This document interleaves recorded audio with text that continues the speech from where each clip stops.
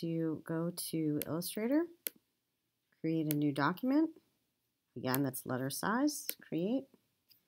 And I'm going to save this as, on my computer, coffee label zentangle on my desktop. Okay, so go to Google, the Google project, and download the scan. I know this is the one that I want.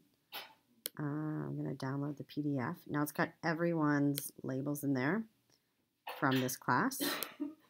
So now go to File in Illustrator, Place. I want to place an image, but I want to make sure Options is selected. So if I click on, first let me go to my downloads. This is the scan. I want to click on Options.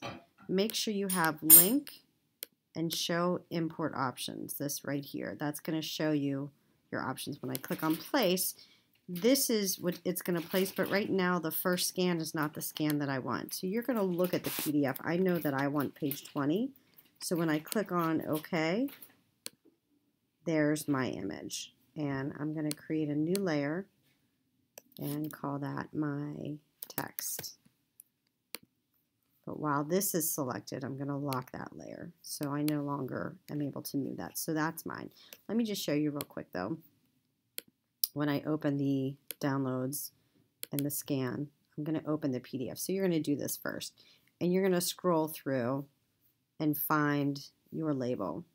Unless you like someone else's better, you can certainly use someone else's design, but I think it's probably better to use your own. Okay, so back to my coffee label. Now I'm going to go back to this document.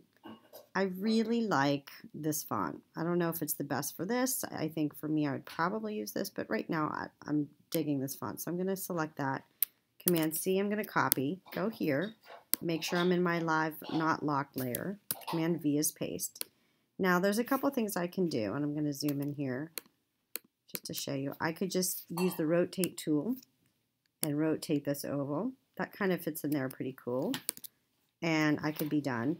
But I actually want to make this bigger. So what I'm going to do instead is draw a path that mimics this curve. So similar to what I did in the other document. Click there, click here and drag it. Trying to make the curve similar to my design. Again, I'm not worried that this line is filled. Now, with my type tool, highlight my text. Command C is copy. Go back over here. Remember, this is type on a path tool.